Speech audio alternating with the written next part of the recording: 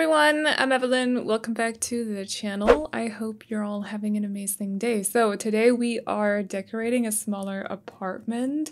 This one is in the Spice District of Myshuno. It is the 17 Culpepper House apartment, which you can see in the upper left corner. And I believe that by default, this is like one of the starter apartments. I've decorated this apartment so many times, because it's a nice little box that you can do different things with. Like, it's not as small as Celine's apartment, and that's nice because it gives you a little bit more leeway, but it's still like small enough to not make issues with the floor plan. I don't know how to explain that, but anyway, so that's what we're decorating today. And I kind of decided to try out an eclectic style for this apartment for the interior. I am not like, it's a difficult one for me, eclectic. I have a little bit of like issues with it now and then, but you gotta practice to get better. So that's what we're doing today. I'm really hoping that you guys like this, even though again it is eclectic. It's not for everyone. It can look a little bit messy. I tried to at least tie it all together via the color scheme of the apartment. So we're going for a lot of neutral colors, and then with pops of yellow, a little bit of blue, and also some coral. But yeah, I hope you guys will like it. Oh, and also it's only for 1 to 2 Sims because there's only one bed in this apartment. And for a change, I also decided to try to make this have like a studio apartment feel to it actually. So we are working with an open floor plan today. I only placed down a wall divider between the bedroom area and the common area. So everything's quite open and spacious, and it definitely got a little bit like the wall was a little bit too blank or bare at one point. So I had to do something about that with some extra windows, but you'll see that later on, it's fine. I do also jump back and forth between the different areas of the apartment a little bit just because I kept getting sidetracked, to be honest. I was like, I gotta do this in the kitchen, I gotta do this in the bedroom, I gotta do this in the living room, and then just going back and forth between the different areas. I don't know, it's fine. So we're working on the kitchen. But speaking of kitchen and food, we do have a sponsor for today's video. So today's video is sponsored by HelloFresh. So I'm sure you're all well acquainted with HelloFresh by now, but in case you're not, they are the world's leading meal kit company. They offer 50 different weekly recipe options and lots of food inspiration, so you'll never end up in a food rut. They also offer a variety of different meal options, such as family friendly for those of you with families. There's the fit and wholesome for those of you who are trying to get fit. And if you, like me, don't really have a lot of time to cook in your everyday and you'd like to save some time, there's also the quick and easy meal option. Everything in their boxes is directly sourced from US farmers and also delivered within a week, so you can count on everything being super fresh. And if you're looking for something a little bit more specific for your lunchbox, for example, there's also the HelloFresh Market to check out. On there you can find, for example, breakfast bites, snacks, sides, delicious desserts, and much, much more. What I personally like about meal kits is that because everything is pre-portioned, you get to try a lot of different dishes without wasting food, because you get to decide, for example, on Monday, I want sweet chili turkey, but Tuesday, I'd rather have something like crispy cheddar chicken, so it's a good way to avoid getting bored with your food, and it's also super easy. And HelloFresh can also boast of being the first carbon-neutral meal kit company. Their recipes include pre-portioned ingredients, which means both less food prep, but also less food waste for you. And all their packaging is recyclable, so they got sustainability down to a T. So if you're interested in checking out HelloFresh, you can use my link at the top of the description box, or you can go to hellofresh.com and use my code POGAVELINEMAY16 for up to 16 free meals, plus 3 gifts across 6 HelloFresh boxes, and also free shipping. Once you click the link, my description will live update to count up the purchases, and that is all. So thank you again so much to HelloFresh for sponsoring today's video, but most importantly, thank you guys for hanging out with me today. I appreciate you all so much. Now let's get back to today's build.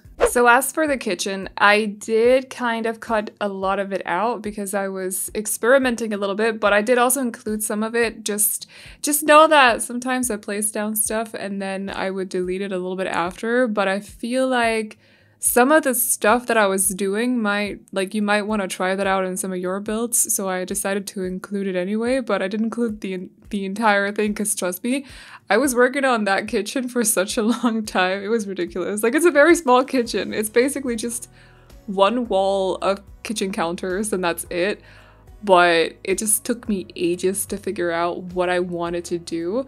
So we'll see in a second, because I'm pretty sure that I fix some other stuff before we actually get to it, but just know, like, I'm sorry for cutting a lot of it out, but it took me such a long time. Such a long time for such a small kitchen. It was quite dumb, actually. So one thing I thought about while doing this apartment is, in regards to the rugs, actually, like you saw just before, I did want to try out some patterned rugs, but I felt like, you know, eclectic is kind of, it's not it's not like a design style in itself, it's an interior style that's basically made up, mixed with different kinds of interior styles. So on its own, like, you cannot make an eclectic chair, but you can decorate an eclectic bedroom or an eclectic living room. But because it's a mix of different styles, it's a bit of a challenge trying to tie everything together. Like I said, I was trying to do it with the, this is what we kind of end up with in the kitchen, by the way. It's basically, I tried different solutions to make this work. I think I've tried this with shelves before, actually, as well, and I didn't really fully like the look of it.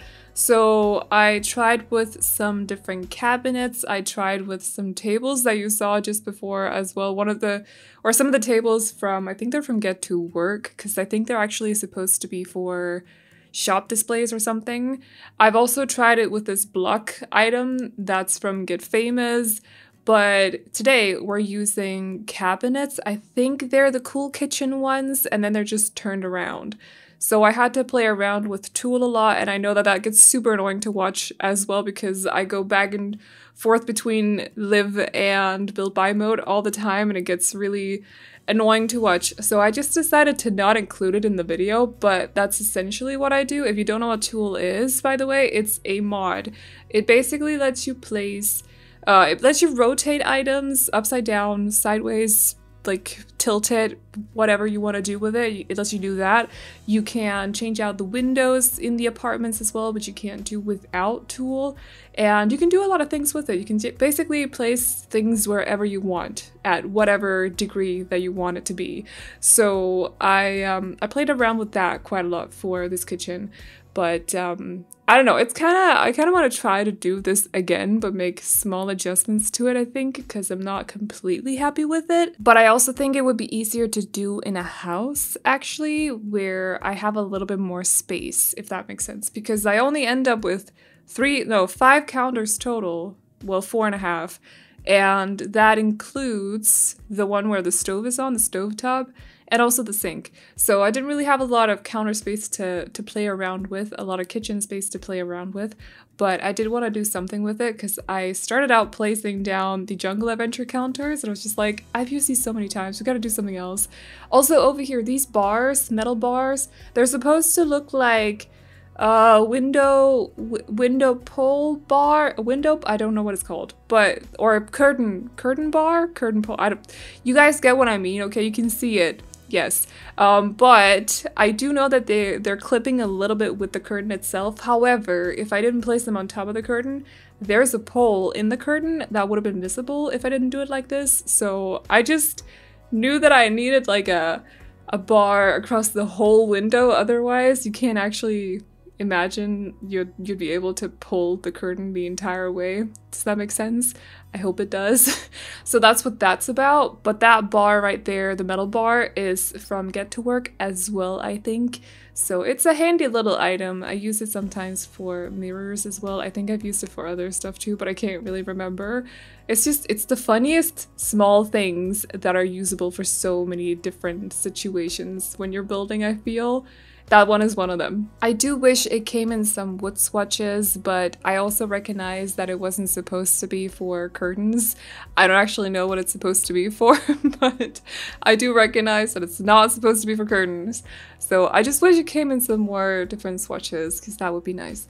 I actually really like how the bedroom area turned out. It's very open despite this being a very small space, but I try to keep it kind of like clear on the sides and stuff. So I didn't, usually I would place down like end tables, bedside tables, nightstands, yes, and then maybe place like a plant next to it or something. But in this case, I went for lamps. As you can see, there are some smaller plants on top of the now cabinets instead. So it's like, it's less cramped because this way the bedside tables are smaller because they're like lower, if that makes sense, which means that, you know, the rest of the room is a little bit more, there's a little bit more space. I don't know if I'm making any sense right now, but I'm trying to get my point across and I feel like I'm failing. So we're moving on, but also trying not to overclutter it too much. However, I do like my clutter, so we're kind of going for it anyway. And I did want a photo collage somewhere in this apartment because I feel like that is very eclectic.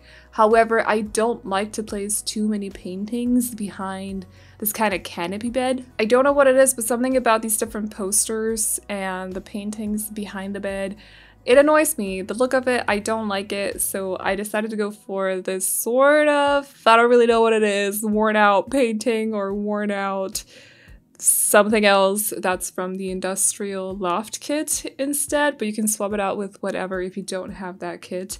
But I decided to place my photo wall over here, and of course, in true eclectic style, also threw in a mirror that kind of mixed up the style of the pictures a little bit. Something that was very important to me while making this collage was that none of the pictures were the exact same style. So I'm trying to find, right here I took one of the bigger paintings because it had a different frame. There's a more modern looking frame. That's just black, and there's one that's like light beige, light brownish. I feel like eclectic photo collages are made up of different frames. That's just, in my experience, that's what I've noticed. So I wanted to include that in this apartment too. So that's kind of what I was doing over there. And then of course the funky mirror. I don't actually know what style that mirror is. I've completely forgotten, but let me know if you know though. And of course, kind of trying to not overclutter this kitchen because there really isn't a lot of space in it, and I feel like it kind of overtakes the entire kitchen if I end up overcluttering it. So we're adding a little bit, but not too much. I just wanted it to be like just a little bit. I know those plates are completely stupid because you can literally see the plates in one of the cabinets, but just bear with me, okay? Bear with me. We need more kitchen clutter, like plates and glasses and mugs and that sort of thing. I know you can find some in the debug catalog, but I also know that the majority of them go bad after like a day. They start to ooze in the game, so I know that there is one mug that doesn't do it, but I can't find it. I don't know which one it is. So I don't bother with that mug. But it would be nice to get some more kitchen clutter like that, but not just like plates and that sort of thing, but like utensils. And I know we have the cool kitchen kit, but it didn't really come with a lot of clutter, just like a little bit. There's also a little bit from Dine Out, but that's basically it. And those packs are old by now. We need more of it. So, also speaking of kits, aren't there 2 kits coming out next Thursday? Is it Thursday? I don't know, soon, right? The camper one and the other one I forgot because it's a cast kit and I don't really care for those. But the little camper or the camper kit or whatever it's called, I believe that one actually, it's a gameplay kit, but it comes with some stuff as well, some build buy stuff. So I'll definitely look into that. I wasn't expecting a gameplay kit to come with build buy stuff, which is a nice surprise because we haven't gotten a lot of new stuff for a while, so it would be nice to see.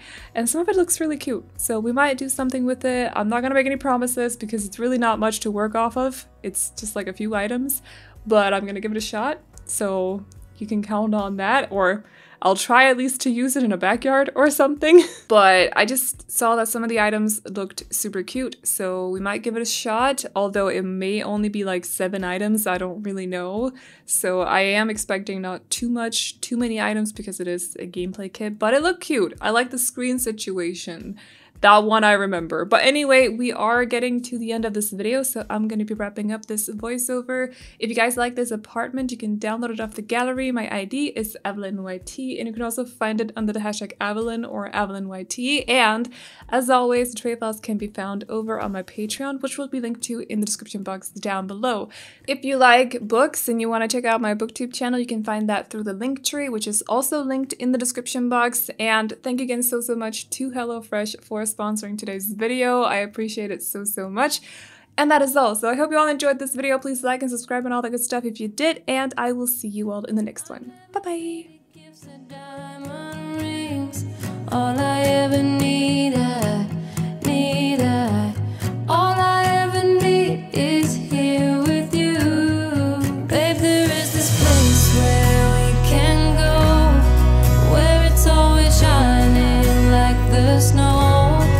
Listen to your heartbeat, don't you know that I just wanna be with you? Babe, there is this place where we can go, where it's always shining like the snow. Listen to your heartbeat, don't you